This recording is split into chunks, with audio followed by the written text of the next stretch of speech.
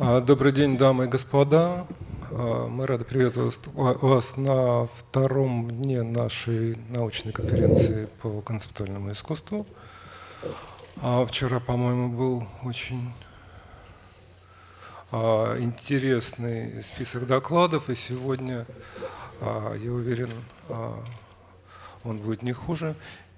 Первый сегодня выступает госпожа Сара Уилсон, замечательный историк искусства, лектор Института Куртоу в Лондоне, в сферу интересов которой входит главным образом послевоенное искусство, начиная от послевоенной ситуации вплоть до глобального искусства наших дней.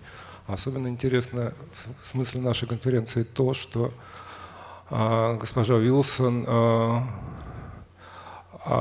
заинтересована в практиках концептуального искусства, которые относятся не только к сфере англосаксонского происхождения, но и также к тому, что выходит за пределы первого мира, и в частности происходит из Москвы и России. Поэтому я рад представить ее тему доклада. По-русски она называется «Московская романтическая исключительность. Временный отказ от недоверия». Thank you so very much. My most sincere thanks to all my new friends at the Stella Foundation and to Boris Grojsa for the kind invitation to Moscow, and to Boris for all that he did as Mellon Visiting Professor at the Courtauld Institute in London last term, including bringing us Terry Smith and Anton Vidocq. What a pleasure to see them again. And I realize what a long time it is since I met Katarina Diogot at the After the Wall show in Stockholm in 1999. I deeply regret that in all that time I haven't been able to learn your language, a fact which would inevitably impact upon the talk I'm giving today. I want, bravely, to ask questions about the knowability and the unknowability of what Boris baptized Moscow romantic conceptualism in the review Aya in 1979. And I'm very proud that Igor Chelkovsky, who generated that review and put this wonderful historical document into the world, is with us today in the auditorium. I must confess that somewhere around 2005 to 6, I had what the French call a coup de foudre, love like a lightning blast, when I discovered Collective Action's Performances in the Snow, and I attended Boris's talk for his Total Enlightenment show in Frankfurt, where he described the physical experience of going out into the snowfields where these actions took place, the return and the months-long discussions and documentations which constituted other dimensions of the work, parts of which will be evoked this June in the Russian pavilion at the Venice Biennale. I've also seen much of Monastyrski's work at Rutgers University. Today, we are informed by Grodsa's new anthology of Moscow conceptualism texts, History Becomes Form, and Matthew Jesse Jackson's experimental group, both published in 2010. Evidently, all art shown, all texts read, exist in the now, and contemporary interpretations and rereadings are always valid. Boris's The Communist Postscript, 2006, 2009 in English, is also, one could argue, a contemporary work, which adds its voice to a chorus of thinkers, Alain Badiou, Jacques Rancière, Slavoj Žižek, Giorgio Agamben. Yet he alone has the special legitimation, I was there, to turn a lived Soviet experience into a contemporary work, to use the USSR as model or anti-model, or model/anti-model in all its strangeness, in all its exceptionality. The very fact that Aya was trilingual, produced near Paris, distributed among expatriate communities, and reporting on events from New Jersey to Tel Aviv, should alert us to the special nature of the image we are seeing on the screen. In this company, I can neither argue nor contend, but simply suggest that we are experiencing today not only the enjoyment of what I call Moscow conceptualism's delay in snow, but a snow-cladding operation, an operation which brings us back constantly to a magical, originary moment of vastness, isolation, revelation, and of course political impudence, purity and danger, an irresistible combination. We can plunge back into the past simply by going back to the world of black and white. My title, Moscow Romantic Exceptionalism, uses the French model, France as a cultural exception, l'exception culturelle française, to ask whether, in non-Russian literature at least, and of course I can't read any Russian literature on the subject, Moscow Romantic conceptualism, as baptized by Greiss in IR in 1979, should be allowed to escape all art historical norms. My discussion is largely based on what I see as the period of its originary texts, those published in IR from 1979 to 86. To explain what the cultural exception is.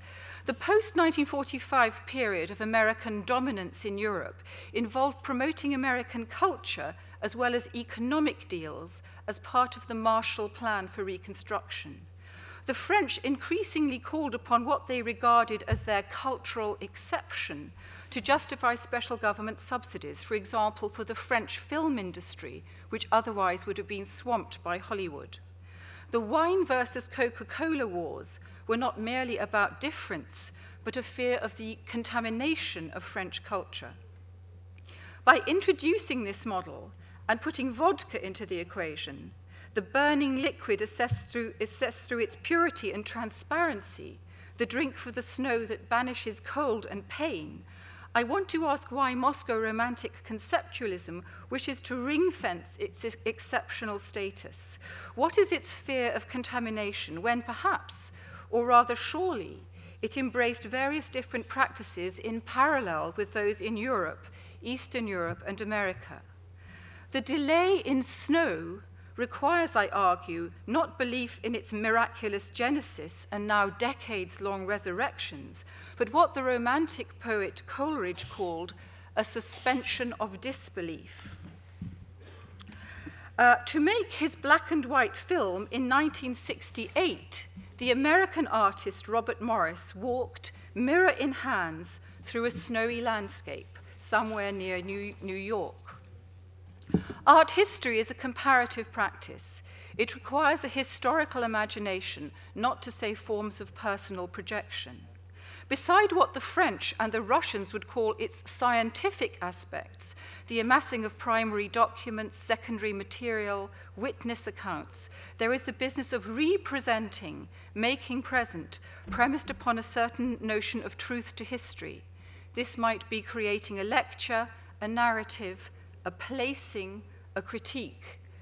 Interpretation requires comparison across time and space, since the very origins of art historical practice, which were linked with the Renaissance and Renaissances, and long before the juxtapositions made by figures such as A.B. Warburg or André Malraux.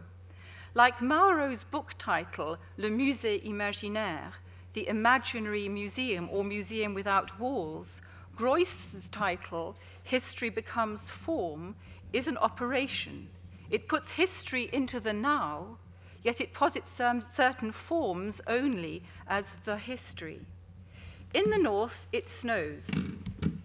This performance by the Yugoslavian artist Tomislav Gotovac, Shooting L, was apparently made as early as 1964, in the woods, in the snow, in the presence of a group of friends and a skilled photographer. The work was shown in Jörg Heiser's seminal exhibition Romantic Conceptualism in 2007 and in Gender Check in Warsaw in 2010. I also can't resist putting together, hope you'll like this, a collective actions shot with Lucio Fanti's 1975 painting, Poetry Readers in the Snow. In his case, a fantastic projection in oil paint, created in France with no possible knowledge of the Moscow group. The first numbers of AIA magazine showed Francisco Infante's very beautiful images made with mirrors in the landscape, photos taken in color as well at the time, and his breathtaking Malevich experiments. The elements of fun, playfulness, even a banalization, bringing Malevich from his cosmos flat onto the ground, might have been more evident at the time of making. I juxtapose here Robert Smithson's Yucatan mirror displacements 1969 on the left with Infante's image from AIA #1 on the right, now reproduced in full color on his website, which significantly, incidentally, names his wife as collaborator. The invisible wives, this includes, incidentally, Joseph Kossuth's invisible wife, the invisible wives of the heroic period of conceptualism East and West, so many artists are only just beginning to receive the attention they deserve. For Boris Grojsa, inevitably, this juxtaposition is obvious, and he insists upon the fact of the circulation of both European and American art magazines in Moscow. Yet the over 10-year time lag poses questions that cannot be answered without more primary research.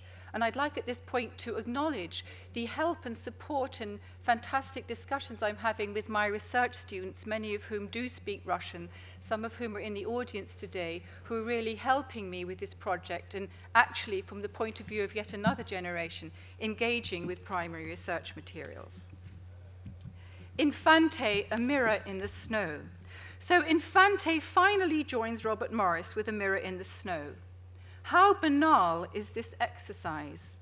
Of course, there are parallel phenomena, different experiences, and different mindsets at stake. But on the level of big narratives, the atom bomb, or Men in Space, for example, surprise parallels, things simply popping up in the snow or the desert, do not exist. Certain conclusions are obvious. Yet even the story of how Infante procured his Western cameras and the Soviet trade fair installations he worked on, which allowed him to steal his famous mirror foil, are utterly fascinating for me, so different from Robert Smithson's better-known stories. But the exceptional nature of every piece of art is, of course, related to its production at a certain moment of the intersection of time and space, the synchronic and diachronic axes. This is Eric Bulatov's Natasha, 1978-9, also reproduced in AIA. I am particularly interested in the conjunction in the 1970s between conceptual art and the hyperrealist movement in painting.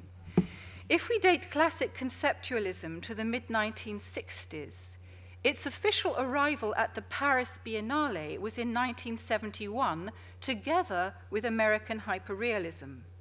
The conjunction conceptualism-hyperrealism was repeated again at the famous Kassel Documenta of 1972.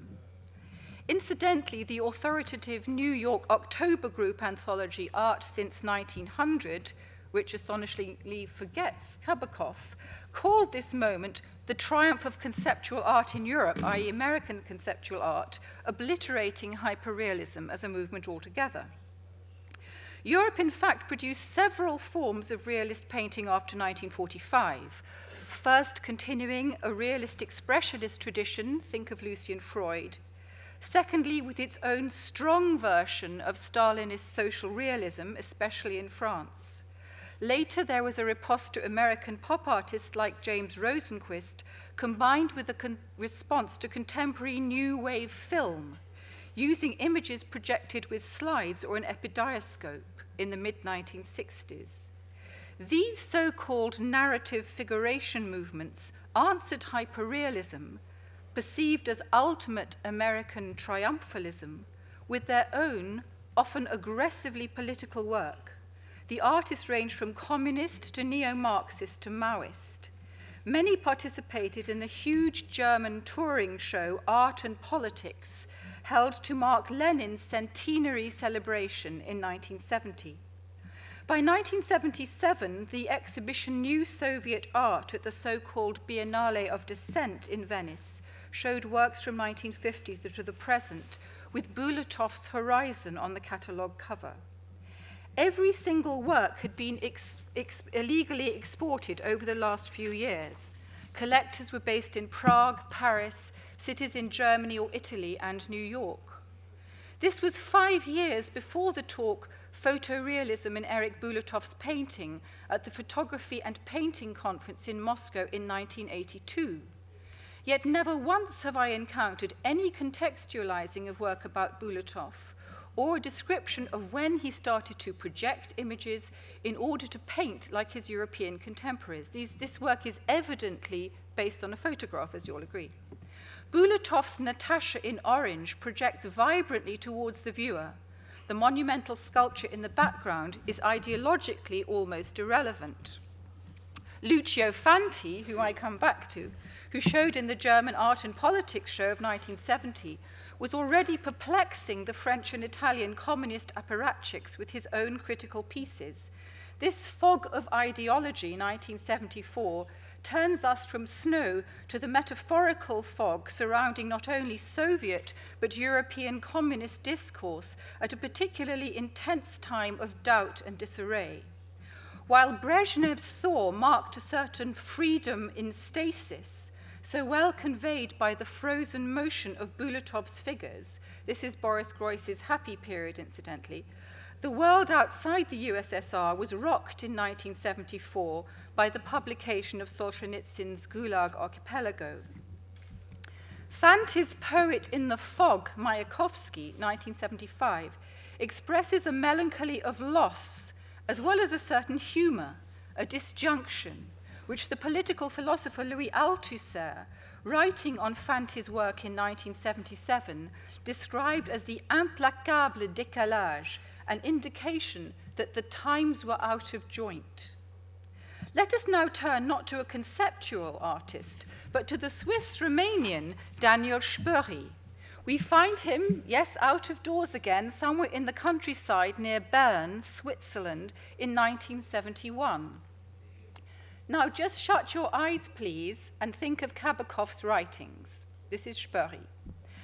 I wrote notes on the direct correlation of the height of a culture to the quantity of its garbage, the recycling of trash as raw material for paper, glass, rag, and rugs, the laws concerning recycling, the increase of the value of trash as it ages, the legal status of flotsam and jetsam, social garbage and expulsion from society, trash as a breeding place for microbes, but also on microbes as representatives of trash and transformers of cellulose into sugars, a hypothetical future study of the archaeology of our epoch. I found shards of glass to be full of excitement, rusty knobs to be full of recollections. Dead flies could break my heart. Flies, as you know in Moscow, if you're familiar with Kabakov's work, could also break his heart. Daniel Spöri, just to explore this world before Kabakov, this is a corner of the Spöri restaurant, 1968. We see kitchen stuff, intimacy, the suggestion of conversations, and the joke of the whole room or whole world as a ready-made, together, of course, with the idea of an avant-garde work that is entirely kitsch. In Nice, one presumes, where the critic Pierre Reston's French Nouveau Réaliste, New Realist movement, had its southern outpost, this is the south of France, the Fluxus-connected performance artist Ben stands beside Spöri's Ben's table, 1961, for once hung on a wire, not on the wall. This is the actual work, and you can see it's full of rusty drawers, old slippers, all sorts of bits and bobs, lots of decaying things. Spöri's wall installation, 1961, shows again the kitchen pots and pans. Oh, this is the next one, yeah. His wall installation of 61 shows again the kitchen pots and pans, even the art of his friends, all imbued with the post-Kurt Schwitters, post-Robert Rauschenberg, post-Second World War poor junk aesthetic of the times, where everyday life, far more than Marcel Duchamp, was the watchword. Moscow conceptualism unsurprisingly lacks the Duchamp fixation of its English and American counterparts. Here in the Tretiakov Gallery, you could see Tureki Mulkipi's assemblage of 1974, very precisely a Soviet experiment in this mode.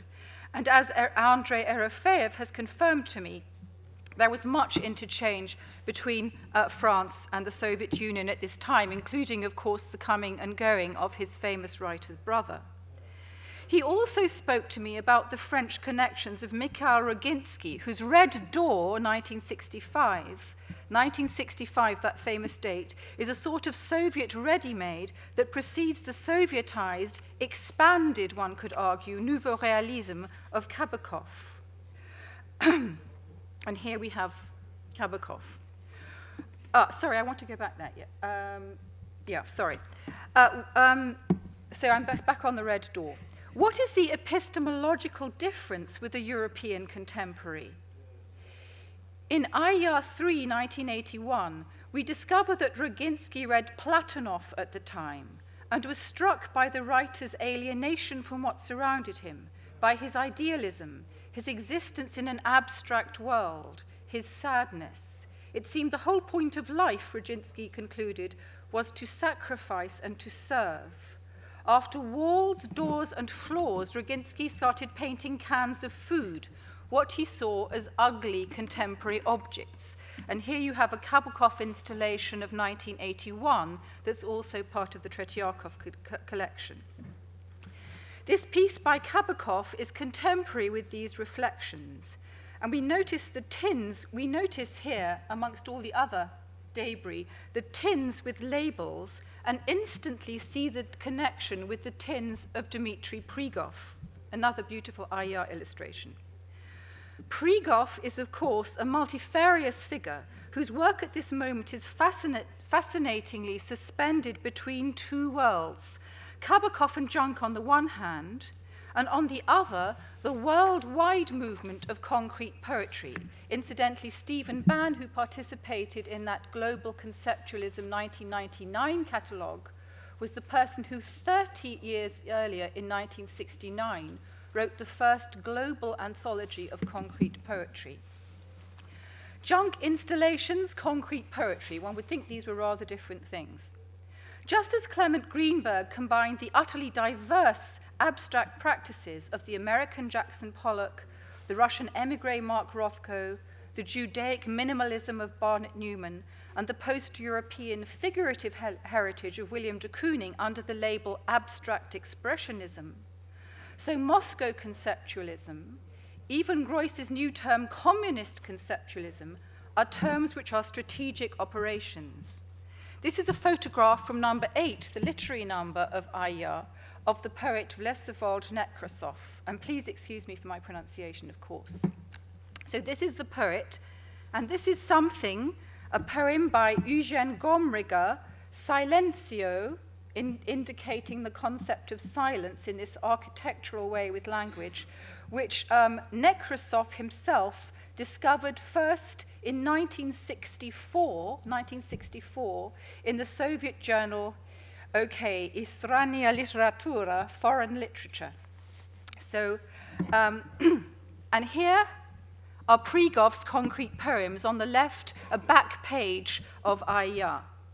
Evidently, Prigov's genius was to pervert Soviet slogans, just like those collective action banners in the snow. And thanks to Igor's insistence on trilingual translation, I know that the top piece, top left-hand piece, for example, instead of having a poem about silence or moonlight or snow, actually says, "We are grown by the party," with the word Stalin erased each time, "for the joy of the people." But simultaneously with this, we have, of course, Bulatov's photo-based painting of Vsevolod Nekrasov, the poet, whose photograph you just saw.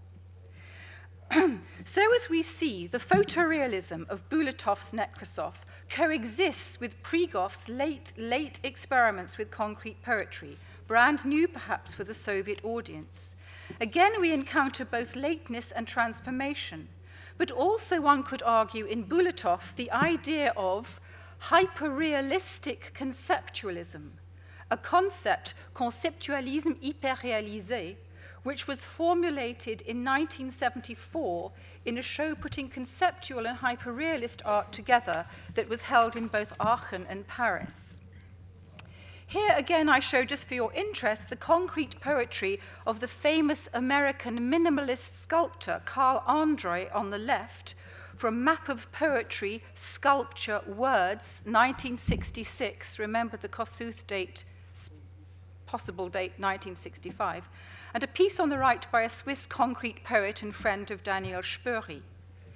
Again, this practice of juxtaposition helps us see the concrete poetry experiments by Rima Gerlovina, for example, published in AIA. This is her Paradise, Purgatory, Hell game of 1978, in which she puts the names of famous poets and people like Trotsky, Shakespeare, and so forth. You can choose whether you pick them up and put them in paradise, purgatory, or hell, but obviously this is a very, very subtle, or in fact not even very subtle, metaphor for the arbitrary sending of people away from maybe the purgatory of Soviet everyday life into the hell of the camps, or vice versa in certain people's interpretation. How poignant it is to see Rima Gerlovina here, photographed for the AIA magazine. She was a brilliant Slavic language expert and philologist in her Moscow studio, I think, prior to her emigration. AIA number 4, 1982, reported the Russian Samizdat art exhibition held in New York, designed and curated by Rima with her husband Valery Gerlovin.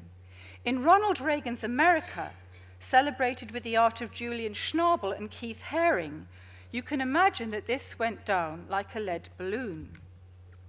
Yet 10 years earlier, so now I'm zooming back 10 years, from the conjunction of concrete poetry, open-air happenings, and the absorption of straight conceptual art practices may be seen just, for example, in Poland. Very quickly, I'm showing you here, and again, I can't pronounce anything properly, Andrzej Dziunewski's Other Readings, 1972, in which he's labeling junk and kitchen vessels, as you can see, with little concrete or not poetry labels, and the piece is referring in its label to the love song of Alfred J. Prufrock by T.S. Eliot and making a joke about Goethe at the same time. This is an outdoor piece by Jaroslav Kosolowski at the eighth meeting of artists and theoreticians in Ozieki in 1970, where the words imagination zone on signboards should be placed, he said, everywhere, in institutions, offices, railway station buildings, streets, squares, by the riverside, by lakes, land, in the sky, recommended, as he says, for mass production and universal distribution. And last but certainly not least, Eugenia Smolinski's work called Biography on the left, with a shovel, which I'm juxtaposing in terms of its strategy with Joseph Kossuth's obviously very famous 1 and 3 chairs, that work we discussed so much yesterday. And of course, if I'd had Terry Smith's slide of Kossuth's shovel, it would have been even more pertinent. Of course, I cannot read the text in this piece on the top left, and therefore I can't comment on, firstly, the localization of the piece, i.e. what makes it Polish or relevant to the contemporary social or political scene, and secondly, to what extent it is what Harold Bloom would call a misprision, a deliberate misreading which allows a younger artist to absorb and go beyond a powerful forebear. There might also, of course, be elements of humor and irony here which distort the deliberately deadpan, straight dictionary definition appropriated by Kossuth, with all its lexical complexity, its evocation of sound, of reading, the arbitrary connections between sign and signifier, and so forth. I want to change course now and simply comment on another important yet strange coincidence between East and West, which also belies, I think, the idea of the exceptional nature of the preoccupations of Moscow Romantic conceptualism. And this again links up with the historical enterprise of Aya, which not only commented on contemporary art events, but excavated a history of pioneers such as Malevich, but also Pavel Filanov, for example, for contemporary readers together. And this was something that was very new in France, despite its limited readership in France or in England, for example, of not only Moscow's socialist realism, but military painting. However, back to this bizarre, or is it bizarre, conjunction between Malevich and Stalin. This is one of the photos of the burial, and this is Malevich's tomb. Aya's magnificent number 4, with its article on the Malevich complex and photographs of Malevich's funeral, which circulated in the Constructivism Hungary Soviet Union, also contained a piece, as I say, on the art of socialist realism. Remember that the first number of Aya in late 1979 coincided with the Paris-Moscow exhibition at the new Centre Pompidou Museum in Paris. Indeed, a left-wing protest, including a fake Malevich coffin, was brought into the museum and up that famous escalator. The return show, Moscow-Paris, was held from June to October at the Pushkin Museum in 1981. Its supremely important role, including its rich catalogue, at a crucial pre-perestroika moment, has been underestimated. And I wonder how many of the younger people in this room have seen the Moscow version of that catalogue. I certainly haven't. But on to another Aya image, which puts together the Malevich with Stalin. And I'm waving here a number of Art Presse, December 1977 from France, which has got a huge dossier on Malevich and suprematism, and the cover, as you can see, says, "Is Stalin still alive?" Andrei Sinyavsky first denounced Soviet socialist realism in the West as early as 1959. When he went to Naples in 1976, he was horrified to find Stalinism alive and well, as you can see, 5353, date of Stalin's death, 5376, long live the dictatorship of the proletariat. This was because through 76, there was, and it took this enormous, almost over 20-year gap, the French Communist Party at least decided in 1976 that the proletariat was not going to take over the world, and decided to abolish it as one of its founding principles, which upset many people, including Althusser. However, Sinyavsky's dismay at Italian Stalinism is very strong. So as I said, there's exactly the same thing here at exactly the same time, this 76-77 moment, when the fact that Stalinism is alive and well in France and Italy is to some very dismaying. I feel that this constant conjunction, Malevich-Stalin, had more than a little to do with the genesis of Greus's Gesamtkunstwerk Stalin project, Stalin the Demiurge, fulfilling the constructivist desire for the world as a total work of art. Yesterday, Boris talked about artists and intellectuals choosing their responsibilities.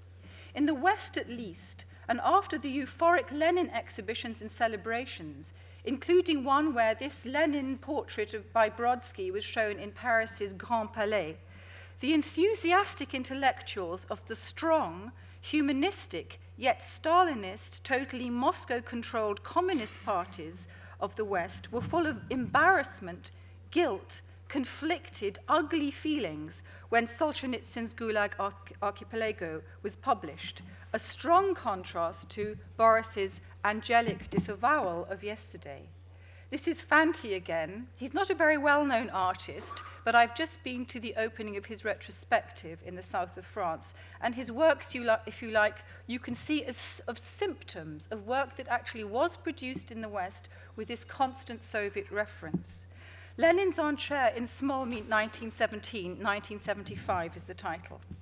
Fanti's post-Solzhenitsyn version of Brodsky's Lenin is a work one could argue of Western conceptual hyperrealism, expresses the sense of potential loss caused by Solzhenitsyn's book, the destabilization of communist faith in Italy, and the loss of the father, the patriarch, the loss of the communist family. If any of you know anything about the communist family of intellectuals in France, in Italy, in South America, you all know exactly what I mean. And Fanti's photomontage-based Bathers Near Moscow shows the city of dreams of Western communists, aureoled with its strange light of threat and waning promise. Conceptual hyperrealism? Is this Parisian romantic conceptualism?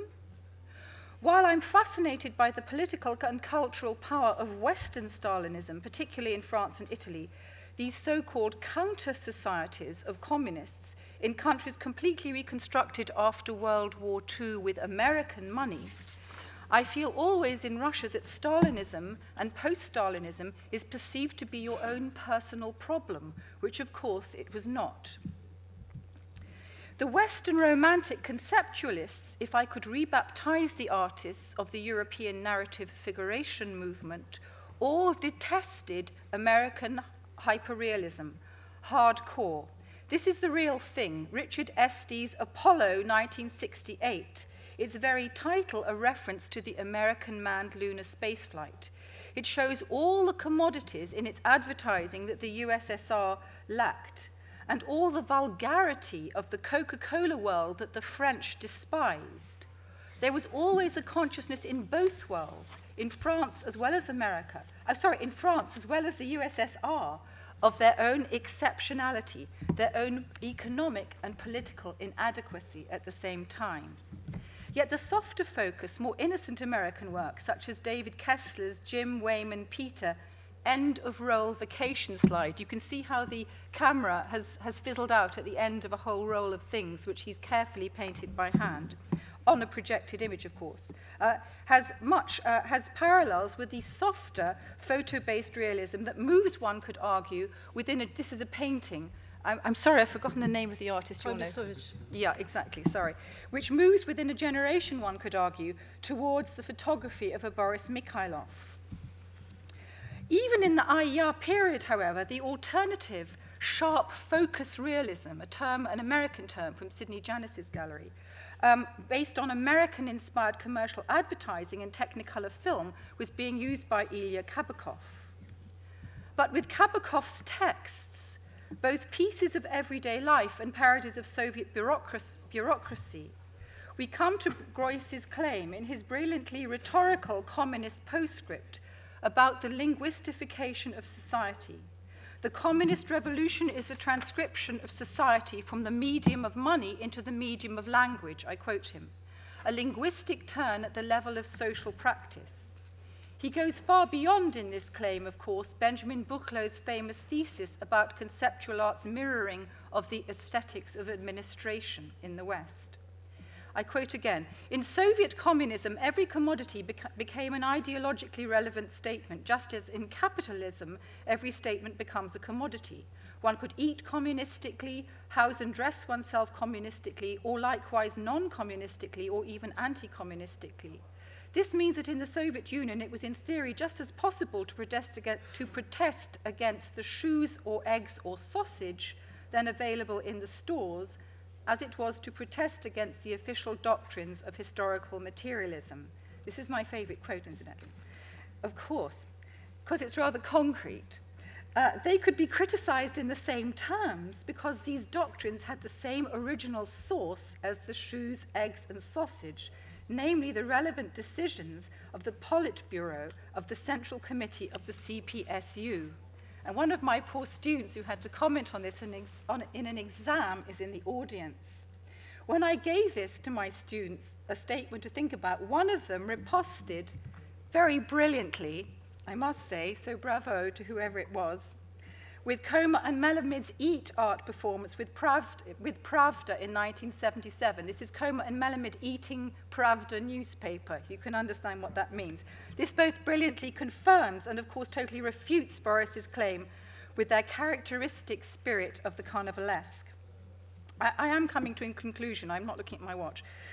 When Soviet artists emigrated, mostly part of the huge Jewish exodus from the USSR that peaked in 1979, just before the Soviet invasion of Afghanistan, their reception in the West was not what they'd expected, nor the reception of Moscow conceptualism.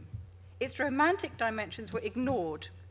The movement and its artists were disliked by white Russians, of course, disliked by the Western right as they represented the left, disliked by the Western communist Marxist left for their anti-communism.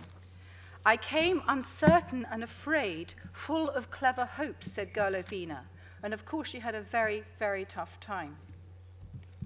Boris has interestingly claimed that the recognizability of Stalin, practically only the recognizable emblem of the USSR, like Warhol's Mao's and Marilyn's, is why he features so insistently in post-emigration works like Leonid Sokov's Stalin and Marilyn of 1992. Boris also spoke of all Soviet boys' Oedipal dilemma, although of course he didn't use the word Oedipal, how to be as great as Stalin, and the necessary masochistic admission of defeat. Could one not see his Stalin, the total work of art, written in exile and published in 1988, as partaking of the same logic?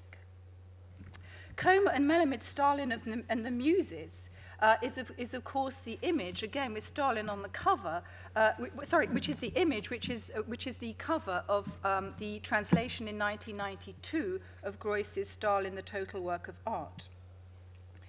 Even after inevitable Cold War defeat and the beginning of perestroika, the USSR kept up its magnificent panoply of power, its image of beauty, masculinity, cruelty. And this is a fabulous image of the 25th Congress of the CPSU in 1986. I wish to argue finally that the loss of the Soviet Union is not only that of an empire of the word, as Boris claims, but also a visual empire and an empire of light, from the black and white checkerboard and rays around Lenin to the light of Bulatov's paintings, which switch incessantly 30 years later between Soviet landscapes, their roots in 19th century traditions, and the black and white of Malevich. And both these images are from a catalogue of Bulatov's work from 1990 to 2003. I'm interested then in the repetition compulsion of Moscow and conceptualism. You see here as well Koma and Melamid's work with Malevich 1990 to 1. And here, Blue Nose's ever undead Lenin writhing around, normally in little cardboard boxes. But the light and color in this cracked, dirty, beautiful world of Soviet corridors, with its promise of the garbage of the past, is to me more telling than Blue Nose's own work of art, or the dark brown wire-filled, or the dark brown wire-filled basement staircases, part of the Soviet Union as total installation that is so rapidly disappearing. It's more beautiful than its own artworks. This is Blue Soup's Way Out, incidentally, of 2005. Indeed, Dmitry Olachinsky this week predicted the disappearance of Russia as we know it today, not this old Russia, within the next 10 to 20 years. Of course, you can have lyric poets of disappearance, to use Martinez's idea from yesterday. And of course, this is wonderful Olga Chernycheva's Rusty Fence of 2004. With this disappearance, there will just be the last survivors, those who can recall the Soviet mindset, as opposed to those who can read Groys's communist postscript. In England, a fortnight ago, at our Tate Modern Conference, Expanded Conceptualism, this is very quick, this might end, I compared the French Catholic performance artist Michel Journiac, who performed Catholic Mass in an art gallery, using a sausage of his own blood for the host, and that's a picture of him, and that's the penultimate image, with Robert Morris. This is Journiac's Sacred Wafer on the right, and a complex work by Morris on the left.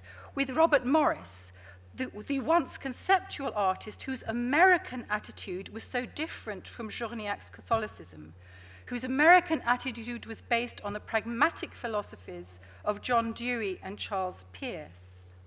I asked, as Journiac did, Does one believe in Catholic transubstantiation, bread into body, wine into blood? Or could one posit, as in Morris's work on the left, just by a legal statement, that all the aesthetic qualities of a work of art had been withdrawn? On the left at the bottom, you see a work of art by Morris, which he gave to a collector, and the collector didn't pay him for it. And then he made this new thing at the top, which has got a legal statement saying, I withdraw all aesthetic qualities from the piece. I end with the work in reference to these last two questions I've asked, which I consider paradigmatic work of Moscow conceptualism by Oleg Vasiliev, published, of course, in our Year magazine. To say, in contradistinction to the pragmatic Robert Morris, there is no aesthetic withdrawal. This piece is emblematic of the fact that in a society where man owned nothing, this society without market upon which Boris insists so much, he in fact owned everything, a society of light as well as of the word. It's a post-constructivist interrogation of a post-perspectival space going back into the natural world. An angel zooms towards us through a snow-covered forest, itself the white paint of a Malevich, or zooms backwards like Benjamin's Angel of History. Greiss puts the USSR into a philosophical sieve, separating the grain from the chaff, then distilling the grain like a vodka maker into burning clarity. His lucidity, his transparency, versus what he has called the dark paradox, is the problem. The IR papers at Rutgers University, in fact, tell us not only about the danger of smuggling texts, the labor of writing critical and art historical texts, the photography, the translation, but also the bickerings, jealousies, protectionism, even very Soviet anti-Semitic antagonisms and strategies of denunciation.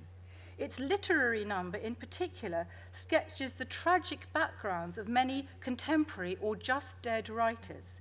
A poet like Varlam Tikhonova-Shalamov, for example, who spent his whole life in a series of labor camps, his work unpublished, and died in a psychiatric care home. Yet all now is distilled. We confront an era now strange to us, to nearly all of us in this room, the mindset distanced in time as well as space. I want to leave you with Boris's remarks from his first preface, to be read with the requisite belief and the requisite suspension of disbelief. Above all, what Coleridge saw as a necessary adjunct to this suspension of disbelief, poetic faith. Boris. In England and America, where conceptual art originated, transparence meant the explicitness of a scientific experiment, clearly exposing the limits and the unique character of our cognitive faculties. In Russia, however, it is impossible to paint a decent abstract picture without reference to the holy light. The unity of collective spirit is still so very much alive in our country that mystical experience, of course, he may be very ironic and denunciatory in this text, but nonetheless, so very much alive in our country that mystical experience here appears quite as comprehensible and lucid as does scientific experience. Unless it culminates in a mystical experience, creative activity seems to be of inferior worth. If Kabakov is the Soviet Union's, indeed the world's, Dostoevsky of the 20th century, in the light of the complex polyphonic narratives with which he fills his abandoned spaces, transported and recreated in the West, then I suggest that Greiss, with his poetic philosophical distillations, is the Soviet Union's John Milton, the poet whose Paradise Lost, about Satan's rebellion against God, became the retrospective epic of the very bloody and very messy English Revolution of the 1640s. Of course, the question here is one of both philosophy and faith and poetic faith. I read you always, Boris, as you know, with poetic faith. Thank you.